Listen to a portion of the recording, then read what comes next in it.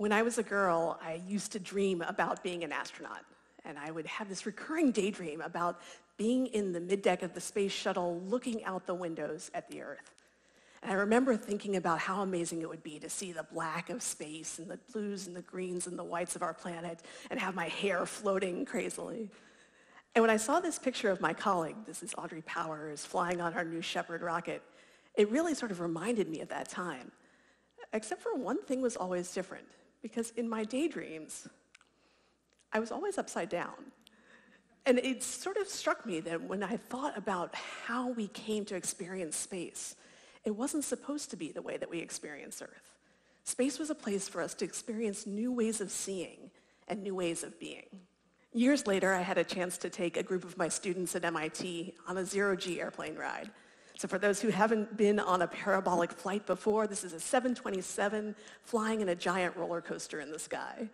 And it alternates between coming up over the top of the hill and free fall in microgravity and going down and being pushed into your seat with about 2 times your body weight. We were there to do research, to study the impact of gravity changes on physiology and fluid physics, on technology. And truth be told, I was also there because I really wanted to dance on the ceiling. And that's where the photographer caught me for this photo. What I found really natural about being in microgravity was floating. And that sort of surprised me, actually, that this idea that we would suddenly become unbearably light and just sort of float up off the floor. What didn't make sense to my brain, what my brain totally rejected in ways that surprised me, was being upside down. That when I was upside down, I had trouble telling the difference between the ceiling and the floor. I would look at my students who I knew very well, and I couldn't tell if they were smiling or frowning. And it struck me that if I were ever going to get a chance to go to space, and I wanted to be fully present in the work I was doing and the experiences I was having, I was going to need more practice. So I joined the circus. Not exactly, but I did take up a practice as a very, very amateur aerial silks artist. And when I'm in this practice, it's given me a chance to practice ways of seeing and new ways of being upside down, understanding my body, understanding the world around me, gaining perspective. When I was envisioning being an astronaut as a young girl, I was envisioning being in that middeck of the space shuttle, looking through these little tiny windows. Today I dream a little bit bigger. As the head of sales and strategy for the Orbital Reef Space Station program, I get to really think about what happens as we come into this new era in low Earth orbit, where we're not just nation states building and owning and operating space platforms, but it's actually this new advent where commercial entities are coming and taking over the mantle, opening up space to new users, new use cases. When we think about new ways of seeing, these windows, we call it the sky canopy of windows, are not just small portals, but they're actually sort of full-body, immersive space experiences. And getting to see, as we pass over our planet, 16 sunrises and 16 sunsets every single day. The modules that link up along this backbone are all sorts of things. It's a modular design that allows us to grow as the markets grow and change as markets are changing. And not just nations, and certainly not just the big nations with space agencies, but really increasingly a global presence in space that's open to agriculture, it's open to hospitality, it's open to manufacturing, it's open to film and art and all the other things that make us human. The Orbital Reef logo is evocative of coral reefs here on our own planet. And it's intentional. We envision really that this presence in low Earth orbit is what happens when many small things come together to be greater than the sum of their parts. That we get an ecosystem that is built out of these collaborations. That what happens when you have an ecosystem, you get greater efficiencies. You get resources that are shared. You get communities that bump up into each other and create new ideas. And I think that that's one of the things that I find really exciting about this new era that we're entering into. Now, my very first job in Blue Origin was working with our New Shepard payloads customers. These were researchers that were trying to understand the impact of gravity on the systems they were working in. What you see here is an acrylic tank that was built by Professor Stephen Collicott at Purdue University. And Stephen was interested in the era of how we start to refuel satellites on orbit. How do we take something and not let it become space junk, but have it be reusable? And as Stephen was working with the way that we measure and guide fluids in a system like this, you don't have the same dynamics as you do on the ground. Heavy things don't sink and light things don't float. So we had to use new insights, new ways of seeing to understand the fluid physics. As Stephen was doing this work, he bumped into another friend, Dr. Marsh Cutino, who was an emergency room physician in Virginia, who was thinking about a very different problem. Marsh was trying to figure out, how do you treat a collapsed lung in space? And it turns out that this is a fluids and air problem, just like refueling satellites. So he and Stephen got to talking together and developed an experiment to develop a new medical device that would allow the collapsed lung to be treated without the presence of normal Earth gravity.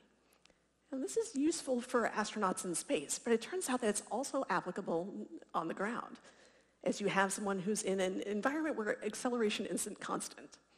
Where does that happen? It happens on helicopters that are medically evacuating patients. It happens on ships that are in high sea states. Insights that we gain, these ways of seeing and being in space, are applicable to making life better here on Earth. But perhaps one of my favorite insights that happened from this research was a phone call that Stephen got from a local elementary school teacher whose 8-year-olds wanted to know if fireflies, lightning bugs, would glow in space. Now, in some ways, this is a very simple question, and a professor could have given a very straightforward answer. But rather than doing that, Professor Collicott said, what if we found out together? And his students took the things that they had learned about the way that fluids behave in microgravity, they worked with the 8-year-olds, they built an experiment, and they found out, indeed, lightning bugs, fireflies will have no problems communicating in microgravity.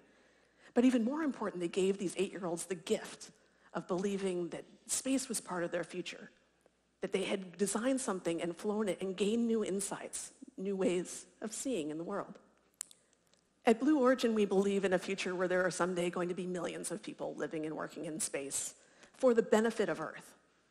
We are thinking about the ways in which these new perspectives, these new tools, these new ways of seeing and being in space connect us to each other and also to our home planet, to this blue origin that we call Earth.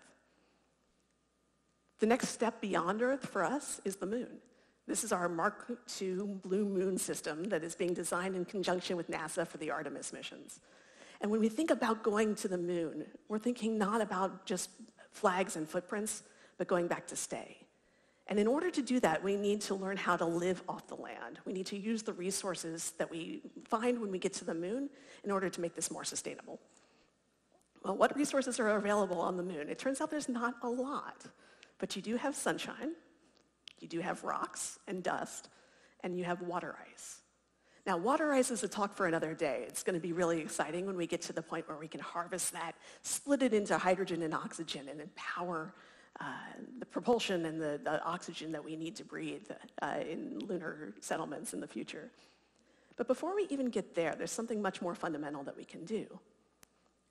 This is a solar cell that was made entirely of lunar regolith simulant. Now, it's a fancy way of saying rocks that have been ground up. They have composition that mirrors that we see on the lunar surface.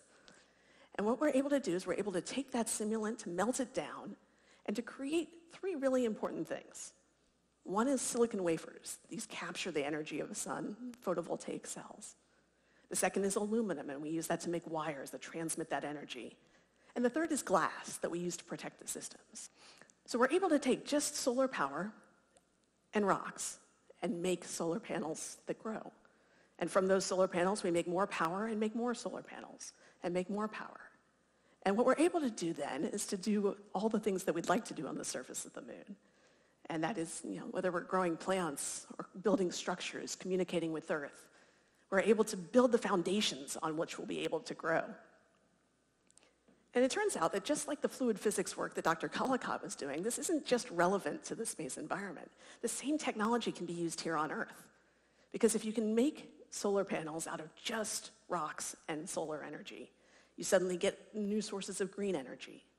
If you have systems that can process minerals, you get greener sources of the kinds of materials that we need for our own future on our planet. New ways of seeing, new ways of being, new perspectives brought from space back to our home planet. The rocket you see behind me is New Shepard. It was the first fully reusable space system to go to space, come back, be sent back to space again. And for me, this was a really fun experience as a mom.